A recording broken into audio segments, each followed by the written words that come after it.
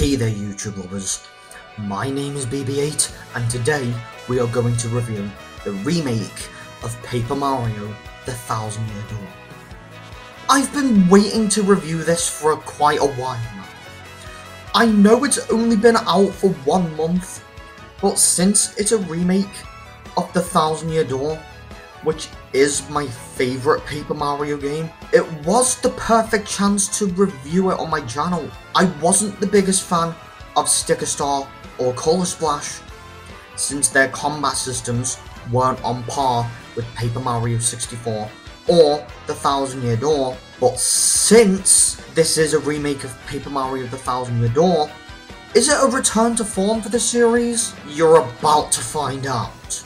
So, without further ado, let's get into it, shall we? For the gameplay, one of the core elements of the gameplay in Paper Mario the Thousand Year Door is its turn-based combat system, where timing is essential to dealing damage to enemies. In battle, you could have Mario and one other partner with you at a time, with each of the 7 partners having their own purpose in battle, which I will explain in the story section. In recent Paper Mario games, I feel like the combat system has made some of them unenjoyable.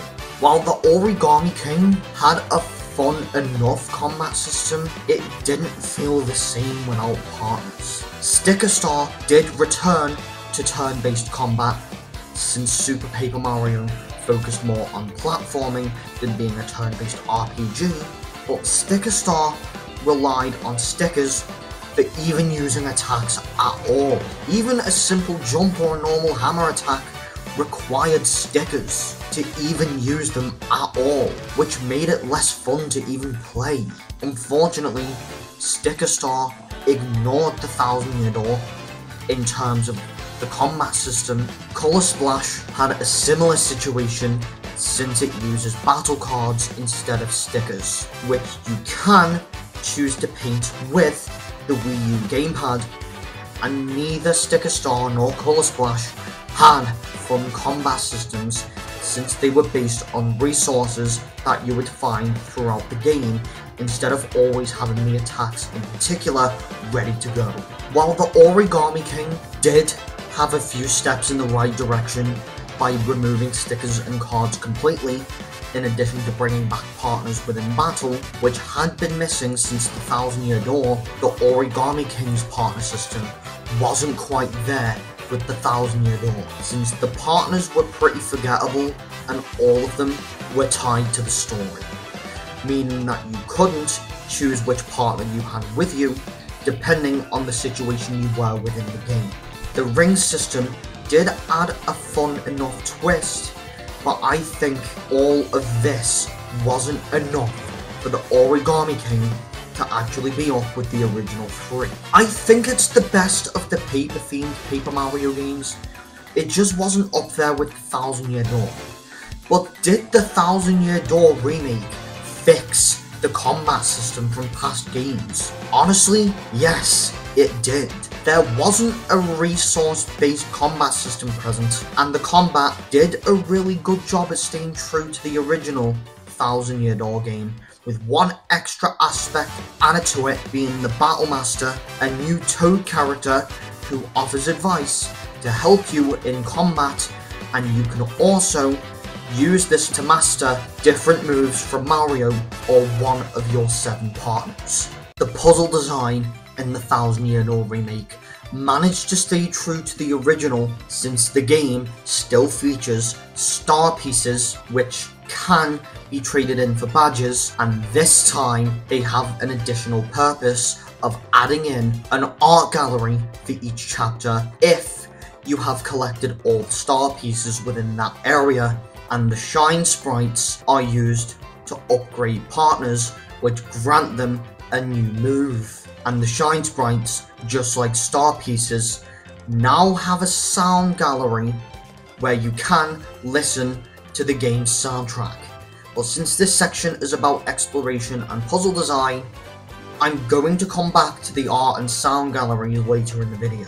but the star pieces and shine sprites can be found by using your partners to access specific areas, or if they are just hiding out of sight. You can receive clues on where to find star pieces and shine sprites by talking to a fortune teller in a house below Rogue Pot. For the difficulty level, the chapters in the Thousand Year Door are pretty difficult, but compared to the GameCube original, some quality of life improvements made it slightly easier, such as the new save blocks being added into the overworld, and if you are stuck in a particular area, you can press ZL to get a hint from one of your partners, and if you die during a boss fight, you will respawn right before the boss fight, which is handy for saving a bit of time during gameplay.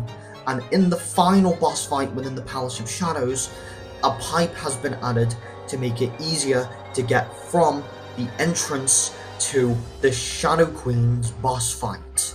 For the graphics and the performance, the updated graphics within the remake of the Thousand Year Door are visually gorgeous. The graphics were better than what I was expecting the game to look like. Because if I'm being honest with the Thousand Year Door, all I was expecting was a remaster upscaled to HD and shadow dropped after a Nintendo Direct. But I'm surprised that they went the full-on remake treatment instead of remastering it to HD. The overworld has been retextured to make it pop out a bit more. The UI design, while it stayed true to the original, was reworked to make it look more appealing on modern screens, and even some of the 2D models have been upgraded to 3D, such as Hooktail, who looks even better in the remake than he does in the original game. The lighting in each individual area within the game looks amazing. The art style hasn't really changed, since more recent Paper Mario games had white outlines around each individual character, which kind of made certain characters look less visually appealing, but I think staying true to the original was the right choice, because I don't want to imagine what a 3D model of Hooktail with white outlines around each body part would look like. Unlike the GameCube original, which ran at 60 frames per second, the Nintendo Switch remake ran at 30 frames per second, which may bother a few people who have played the Thousand Year Door, but me, I think the character movements, such as Goombella, still look smooth enough, even with a downgraded frame rate. I think Nintendo's next console will support 60 frames per second, so maybe a patch for the Thousand Year Door can improve the frame rate a bit. Before we get into the characters themselves, I want to mention that the remake does add a fresh coat of paint for its characters in terms of the sound design, since the remake applies unique sound blips for every character's dialogue sounds instead of the same one for every character, which makes it easier to identify each character. So now we're on to the characters themselves. Players will take control of Mario for most of the game, but there are segments within the game where you will play as Peach or Bowser in between chapters, where Peach has her own side plot of trying to escape the X-Naut fortress on the moon, and Bowser has his own side plot of trying to find each individual that would open the Thousand Year Door alongside his assistants, Kammy Koopa. In the Thousand Year Door, Mario has 7 permanent partners, with each having their own skill set and writing, but not all of them will be useful in terms of offense in battle. Starting off with Goombella, who was a student of Professor Franklin when she was studying at the University of Goom. In the overworld, Goombella can give Mario information about his surroundings, and in combat doesn't do much on the offense side of things, but her tattle ability is useful for learning enemy stats such as maximum HP, attack and defense, and it can also be used on bosses to know accurately how much health they have. Koops did start off as a cowardly character when he was first introduced, but he did change his ways after Mario and Koops went and fought Hooktail, which changed him into a brave Koopa for his girlfriend, Koopy Koo. In the overworld, Koops can use Shell Toss to reach items that Mario can't, and can even trigger elevator buttons when Mario stands on them, and in battle, Koops is more useful for defense than offense, even though Koops can still use offense moves.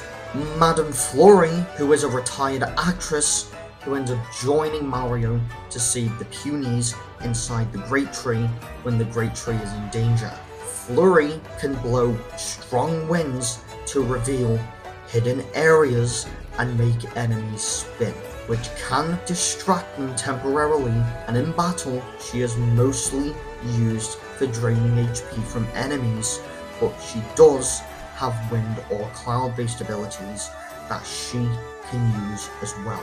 Yoshi Kid, who is my second favourite partner in the game, Yoshi Kid doesn't have any writing behind him before you encounter him after hatching the egg in the Glitz Pit. And the reason that Yoshi Kid stands out to me is because he will come out as a different colour depending on the player, depending on how long you spend in the Glitz Pit before defeat. You can also name Yoshi Kid whatever you want, which I ended up naming mine Lavoshi because I ended up with the red Yoshi Kid. In the overworld, Yoshi Kid can help you travel faster and flutter over gaps that Mario can't. In battle, Yoshi Kid has a near perfect skill set to work with, since he can flutter jump, gulp enemies, throw eggs to make enemies smaller, and unleash a stampede of Yoshis on enemies. Vivian is probably my favourite of the 7 partners, not only because of her useful skill set, but also because of her writing. Vivian was written differently compared to her sisters Beldam and Marilyn, since she is kind and gentle with other people, and the relationship between Vivian and her sisters is what made her easy to connect with. And Vivian was depicted as a trans woman in the original GameCube release in Japan, but in the 2024 remake, the dialogue in Chapter 4 was rewritten to refer Vivian as a trans woman.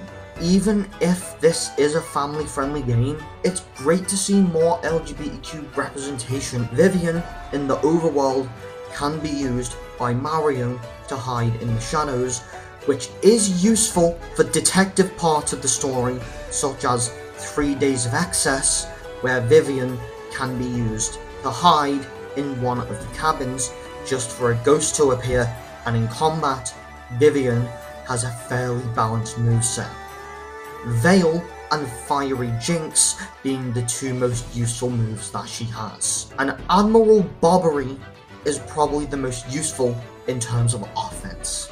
Bobbery is another well-written character due to his lack of motivation to sail because his wife Scarlett died in a fever, which Bobbery blamed himself for. In the overworld, Admiral Bobbery can be used to access areas to obtain items by cracking walls, and in combat, Bobbery is essential for offense, especially in the final battle with the Bob-on-Bast ability.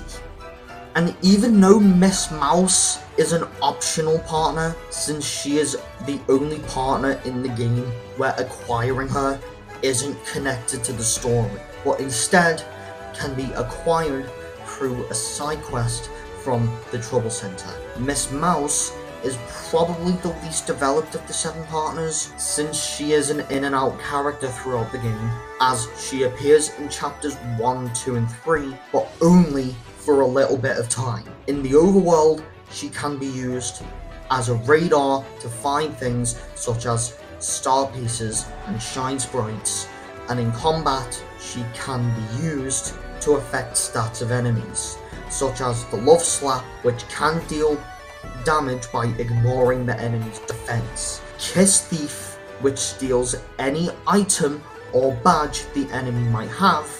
Tease, which can make enemies dizzy, and Smooch, which can replenish 10 HP for Mario. For the story, the main story follows Mario as he collects the 7 crystal stars to open the Thousand Year Door and uncover the ancient treasure. The prologue starts the story in Rogueport, where Mario uncovers the first clues about the crystal stars and meets her first partner, Goombella, and her former professor, Professor Franklin. Chapter 1 is where the first star piece is found, the Diamond Star. As Mario has to travel through Petal Meadows, where he meets Koops, who starts off as cowardly but becomes brave in order to stop the dragon Hooktail. Chapter 2 moves on to the Great Bogly Tree, where Mario and Madame Flurry have to help the Punies where their confrontation of the Shadow Sirens lies. Chapter 3 is probably the weakest chapter in my opinion, since it involves competing in the Glitz Pit and you have to go into battle 20 times, which does affect the pacing of the chapter. Yoshi Kid was probably the best part of the whole chapter, and Rock Hawk was a fun character as well. I just think that the gameplay loop affected the pacing of this chapter.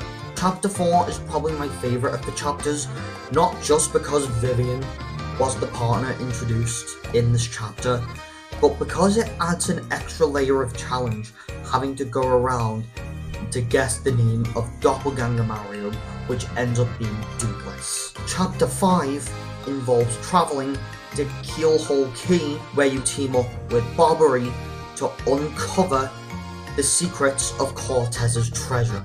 Chapter 6 is probably another favourite chapter of mine, since this one is a whodunit kind of story to protect the Garnet Star. Chapter 7 is where you find the final star in the game, which this chapter involves going to Far Outpost, where you get blasted to the moon, which is where the X-Naut Fortress is located. And Chapter 8 is the final chapter where you enter the Thousand Year Door, which leads you to the Palace of Shadow, where Mario needs to overcome trials to defeat the Shadow Queen. While the writing does stay true to the original game, there are changes in the writing, since it has been changed to stay true to the Japanese release of the Thousand Year Door. In terms of changes, the underground Goombas no longer catcall Goombella, and Vivian in Chapter 4 is now canonically transgender. Those are the only changes I can notice within the writing. I want to talk about the changes made to the remake from the GameCube original. The Battle Master is a useful feature because it can help you master particular moves and can provide tips based on partner abilities. The Purple Toad can be found anywhere within the game's map.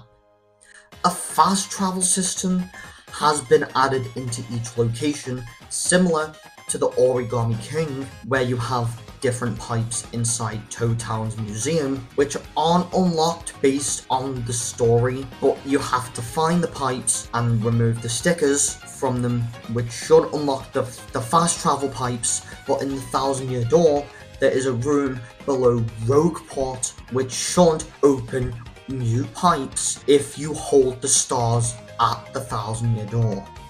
Vivian is now canonically a trans woman in the remake, since the Japanese version she was always portrayed as a trans woman, but in the Nintendo Switch remake it does finally confirm that Vivian is a trans woman through one piece of dialogue which has been changed from the original game.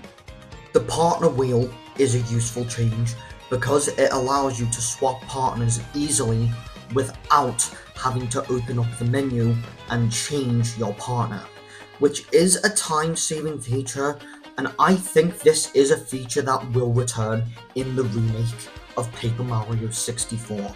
The soundtrack of the game has been rearranged. Every song in the game uses new instruments, which make it sound better to listen, and some new tracks have also been composed as well, such as the battle themes being different depending on the location, such as the spooky theme for Twilight Town and a rock theme for Glitzville. But if you prefer the original GameCube soundtrack, you can obtain the Nostalgic Tunes badge, which will change all of the music in the game to the GameCube original version. The only downgrade to this is the music variety in the remake soundtrack. The art and sound galleries can be unlocked with star pieces and shine sprites you find around the map. The art gallery can allow you to get a brief idea on what developers were trying to do with the game, and the sound gallery allows you to listen to music throughout the game, even with the Nostalgic Tunes badge equipped, but you are losing the newly arranged tracks if you're doing it. Even though I would have preferred a museum style feature as seen in the Origami King, which would allow you to view character models as well, the art and sound galleries are a great addition to the remake. And I do think we have great changes made in the remake. And I do think some of them, like the partner wheel and the galleries, will carry over to the remake of Paper Mario 64 and hopefully the next original Paper Mario game.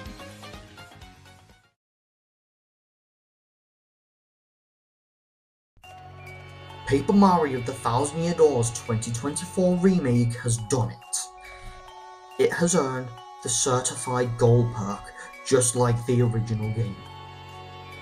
All the Paper Mario games may not get there like the Thousand Year Door and its remake,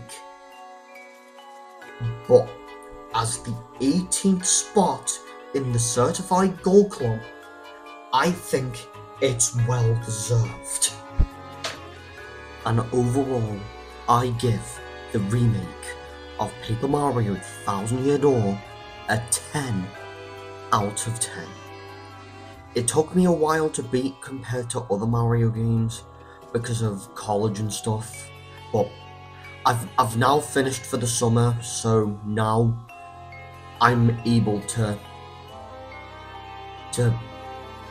make more videos again. But I can safely say, for now, that Paper Mario is back, and in the certified gold club as well. And I hope that the future of Paper Mario is exactly what the Thousand Year Door has demonstrated for us. So guys, what did you think of my review of the remake of Paper Mario The Thousand Year Door? My review for Luigi's Mansion 2 HD will be coming in July, only because it was shown that no new content was added into the HD remaster. So I'm probably going to wait until the price drops a bit, and then I'll pick up the game. So, don't forget to subscribe to my channel, like this video, and turn your notification bell on so you don't miss another video like this one. And I will see you all in a future video. BB8 out.